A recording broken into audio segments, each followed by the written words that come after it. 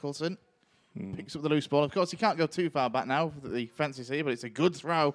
Headed backwards by Bradford Park Avenue defender, and it goes out for a Guiseley corner. Wow, a long throw that actually produces something. Right into that, I may have been listening to Test Match Special, but right into that corridor of uncertainty in front of the goalkeeper, between the goalkeeper and the defender. Defender just has to flick it back out for a corner. So real opportunities here. That's exactly what it was, though, wasn't it? It made things very uncertain. And if I'm right in thinking, Bradford Park Avenue did concede from a corner or two on Saturday, and Guiseley have got the first goal. Yeah, just came in from the Guiseley left-hand side, just landed almost fortuitously at Aaron Martin's feet, swung a left leg at it, straight into the back of the net through a crowd of players. It's a poor goal for Bradford to concede, but who cares? It's Guiseley 1-0 up.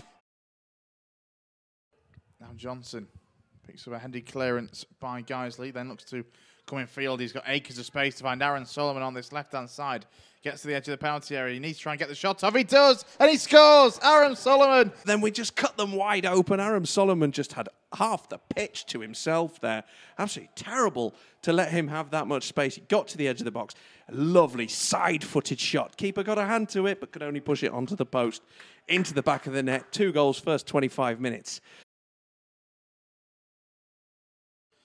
There's Aaron Martin and Gabriel Johnson combined to win the ball back now for the Lions as they burst over the halfway line. Johnson, 22 to Martin. Martin with the low, perfect cross. Oh. Soleman, inches away from getting there. Big Knot screams for a penalty. We're not going to get that. The ball is kept in, though, by Kane Felix. Up towards the back post, again, where Martin is lurking. And it goes behind for a corner. With the corner, again, a deep one up towards the back, but it's found the head of Martin. It's there! Guiseley have a third. And Aaron Martin with the header at the back post. Once again, very poor defensively from Bradford Park Avenue. With crosses today. So George Cantrill with the throw on this near side. To the right of where we are in the pavilion. There's the 1-2 with Johnson. Back now to Soleman. Now Johnson again. Low cross into Cantrill. Now Spencer working it neatly inside the 18-yard box. Plenty of home players back. He's nodded back across, and there it is. A goal for Guiseley, and it's a hat-trick for Aaron Martin, who nods in from close range. Wow! Just allowed to pass it around in the box. Cantrill and Jamie Spencer working well down the right-hand side, and then a sort of looping cross to the back post. Nodded back by, I'm sorry, I didn't see who it was. Maybe it was even Kane. And then Aaron Martin with the simplest of headers into the back of the net for 4-0. Now as soon as I've said that, Bradford break. Yeah, and it's a good break and a good ball from the number 7 of Alex Hurst to find Lewis Knight. Lewis Knight snatches at his shot though and drags it wide. Last season, with the way he was playing, you'd think he'd have buried that. Throw in for Guiseley. 61.5 minutes gone. Long throw into the penalty area, and it's nearly a fifth for the Lions. Scott Garner narrowly heading wide. Nicholson then with the low ball into Spencer. Spencer, lovely touch. And what a goal! What a goal! What a goal! What an absolute belter from Jamie Spencer, and none more deserving than him on his performance tonight to get that goal. Absolutely beautiful. 5-0. Don't mind if I do.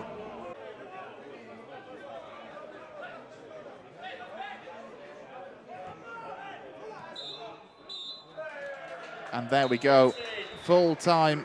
5-0 victory in the first away game of the season here at Bradford Park Avenue. Park Avenue, Marcus, you must just be delighted. Yeah, it says it in the scoreline, doesn't it? 5-0, and it really was a 5-star performance as well to match. And delighted for the boys, because it was a difficult game to come into. Obviously a local derby, and they're coming off the back of a 5-0 loss. They're in front of their home fans, their first game of the season. So, you know, we had to weather.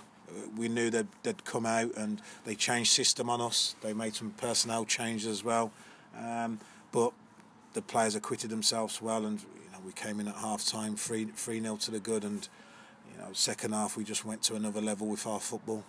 You could pick it 1 to 11 in terms of standout performances, but I suppose we've got to talk about Aaron Martin. You've brought in a striker who could get goals. Hat-trick tonight.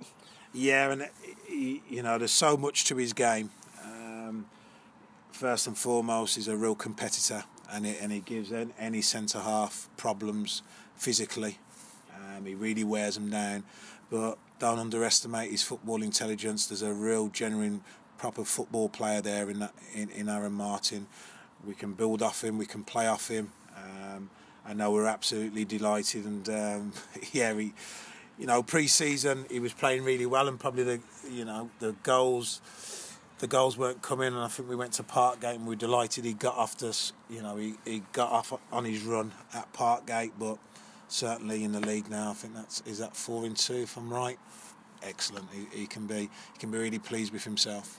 And I suppose the goal of the night, right at the end, Jamie Spencer, that's 3-2 for him. A player who wasn't really a goal scorer before this season, but he's not doing bad, is he? No, listen, when we've seen Jamie, we really felt he's got a lot of quality in the final third.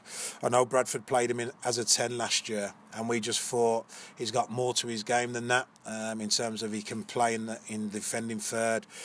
He can get us into the mid third, and he can also occupy the final third. So he's really, for us, an all-round midfielder, and we didn't want to take that final third away from him. And you've seen his quality on Saturday, and again he's repeated it tonight. And there must be a real feel-good factor, not just the 2 wins, but 2 really good performances to go with it. Yes, and I'm sure the supporters have got to be delighted in terms of the team they're seeing at the moment. It's young, it's youthful, it's vibrant. It's playing attractive football, and I'm sure the fans are enjoying it. And on Saturday, obviously we got the plaudits. It was our first win for how many years in the opening day of the season, but we actually came off the pitch a little bit disappointed in terms of we never imposed our football on Kings Lynn, but we certainly got to that next level tonight. We never came away from our mentality and our physicality. And our work rate and our energy and enthusiasm, but on top of that, I mean, you saw the football play tonight, and some of the goals, they're of the highest standard. And you talk about the supporters at full time being applauded off. It doesn't get much better, does it? That feeling. No, and it is, and it's.